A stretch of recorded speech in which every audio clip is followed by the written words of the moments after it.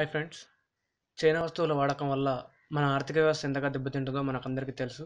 మనం చైనా వస్తువులను నిషేధించడం వల్ల మన దేశ ఆర్థిక వ్యవస్థను, మన దేశాన్ని కాపాడుకోవచ్చు. సో దానివల్ల ఎదురయ్యే సమస్యలు ఏంటి అనేది మనం ఇప్పుడు తెలుసుకుందాం. ఫస్ట్ క్వశ్చన్: ప్రభుత్వమే చైనా వస్తువుల్ని దేశంలోకి రాకుండా నిషేధించవచ్చు కదా? ప్రపంచ వాణిజ్య సంస్థతో చేసుకున్న ఒప్పందాల ప్రకారం ప్రతి దేశం తన ఉత్పత్తిని ప్రపంచ దేశాల్లో అమ్ముకునే అధికారం కలిగి ఉంటుంది. సో ఆ విధంగా చైనా తన వస్తువులను భారత్లో అమ్ముకునే అధికారం కలిగి ఉంది. కావున ఆ ఒప్పందాలు ఉన్నంత వరకు ప్రభుత్వాలు కానీ ఏ దేశంలోకైనా సరే విదేశీ వ్యాపారాన్ని కానీ వాళ్ళ వస్తువులను కానీ అడ్డుకునే అధికారం ఉండదు.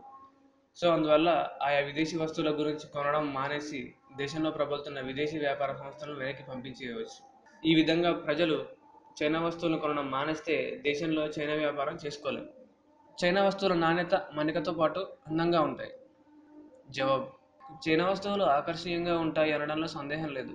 ఈ వస్తువులు ఇంత అందంగా, ఆకర్షణీయంగా కొనుగోలుదారుని అవసరాలకు అనుగుణంగా నిర్మాణం చేయడంపై చైనా ఎంతో శ్రద్ధ తీసుకుంటుంది అనడంలో ఏమాత్రం సందేహం లేదు. వారు భారత విపణిని చాలా లోతుగా అధ్యయనం చేశారు. దీంతో ఎంతో డబ్బును కూడా వెచ్చిస్తారు. కానీ ఈ విషయాన్ని వారి స్ట్రాటజీలో భాగంగా జరుపుతున్నారు. ఇంక చైనా వస్తువుల నాణ్యత, మన్నిక నిజానికి అవి చెప్తున్నంత శ్రేష్టమైనవిగా ఉండవనేది అందరి అనుభవం. కొన్ని వస్తువులు బాగుండవచ్చు, అంత మాత్రాన చైనా వస్తువులన్నీ నాణ్యతతో పాటు చౌకగా లభిస్తాయనడం అనేది అసత్యం. భారత్లో అమ్ముడుపోయే ఎన్ని చైనా వస్తువులకు దేశంలో వ్యాపారస్తులు బిల్లు ఇస్తున్నారు, ఆయా వస్తువులకు గ్యారంటీ ఇస్తున్నారని ఎవరైనా అడిగితే బహుశా అలాంటిది ఒక సందర్భం కూడా ఎవరు చూపించలేనది అతిశయోక్తి కాదు.